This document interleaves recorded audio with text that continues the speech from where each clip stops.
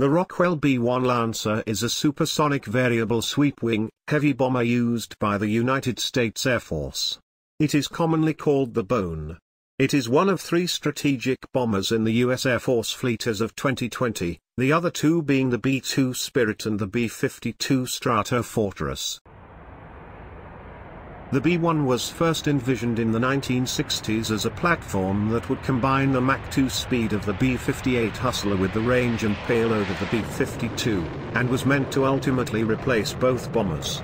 After a long series of studies, Rockwell International, which was by now part of Boeing, won the design contest for what emerged as the B-1A. This version had a top speed of Mach 2.2 at high altitude and the capability of flying for long distances at Mach 0.85 at very low altitudes. The combination of the high cost of the aircraft, the introduction of the AGM-86 cruise missile that flew the same basic profile, and early work on the stealth bomber all significantly affected the need for the B-1. This led to the program being cancelled in 1977, after the B-1A prototypes had been built.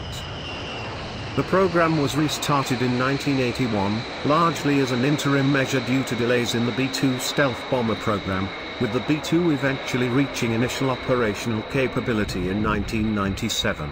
This led to a redesign as the B-1B, which differed from the B-1A by having a lower top speed at high altitude of Mach 1.25, but improved low-altitude performance of Mach 0.96.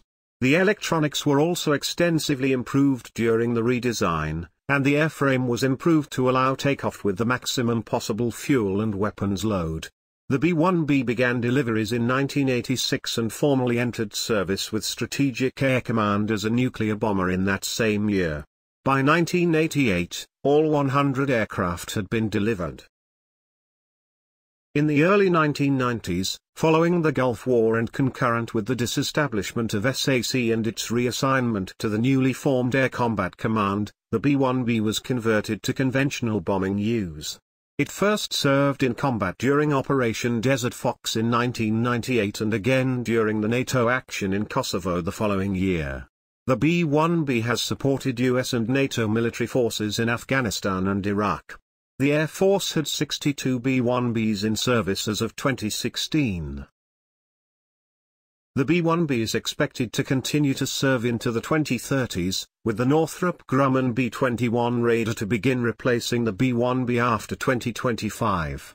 The B-1s in inventory are planned to be retired by 2036. Thank you for watching. Please subscribe to the channel and check back for our next video.